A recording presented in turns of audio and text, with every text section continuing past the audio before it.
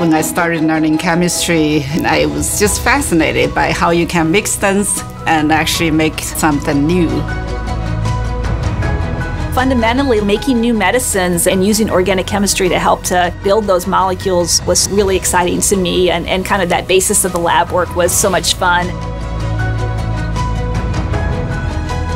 I was keenly interested in people's stories. To be engaged in clinical medicine and marry that with neuroscience, it was ideal. With my own journey of people encouraging me to get into STEM and not be afraid to step into that space, the more that we do that, the more inspirational leaders there will be for others like them.